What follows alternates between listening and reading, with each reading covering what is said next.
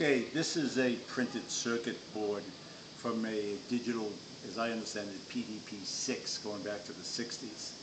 And it's actually signed in red by Gordon Bell.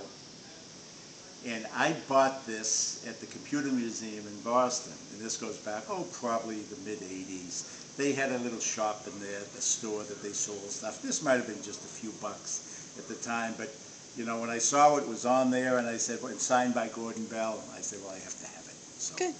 That's the first item. Now I'm going to do each one again.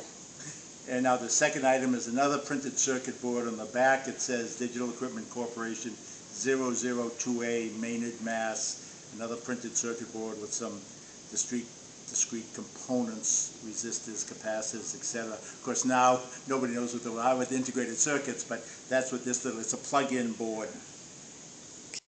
Go. Yeah, the first item, I used to subscribe to, of course, PC Week. And this is an issue from June 10th, 1991, PC Week. And then this one is, of course, a sister publication, Web Week. And I have a subscription to that, and this goes back to February 1996. It was Volume 2, Issue 2. And this is a magazine. I was a member of the Boston Computer Society. It's computer updates dated September, October 1983. Kids Meet Computers. You can imagine it was out in 1983.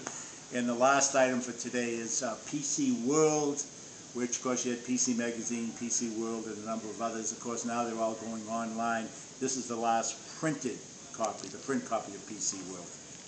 Thank you, Bob.